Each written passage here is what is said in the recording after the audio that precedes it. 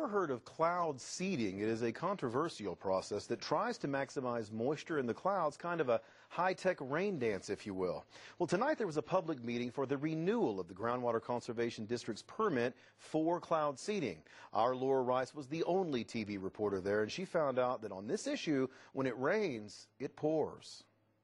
About 50 Panhandle ranchers and farmers waited 4 years to speak out once again about cloud seeding in the PGCD. We're people of the dirt. We're farmers and ranchers and look to the heavens, on a regular basis for rainfall. Many fought the same battle 2 years ago when the North Plains Groundwater District decided to end their program. Now we're having to deal with it again. We really feel like that it's detrimental to our area. Here's one complaint. Planes shoot flares of silver iodide into clouds in both the target area and the buffer zone, with only the goal of making it rain in the target area. Those in the buffer zone say their rain is being stolen.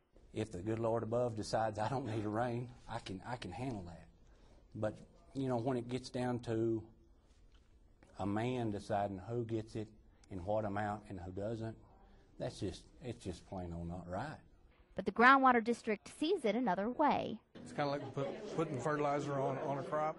You put it on and hope that it increases the yield. So that's all we're trying to do is increase the yield.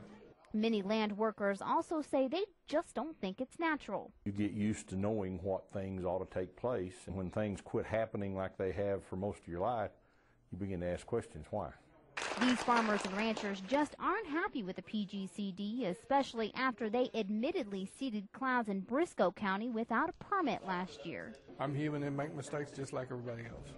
Still, as far as some are concerned, it's their livelihood, and they'd appreciate it if you wouldn't tinker with it. Laura Rice, Pro News 7. The Department of Licensing and Regulation in Austin will examine all that happened in tonight's meeting. Then the executive director will make a decision on whether or not to approve the cloud seeding permit by March 13th.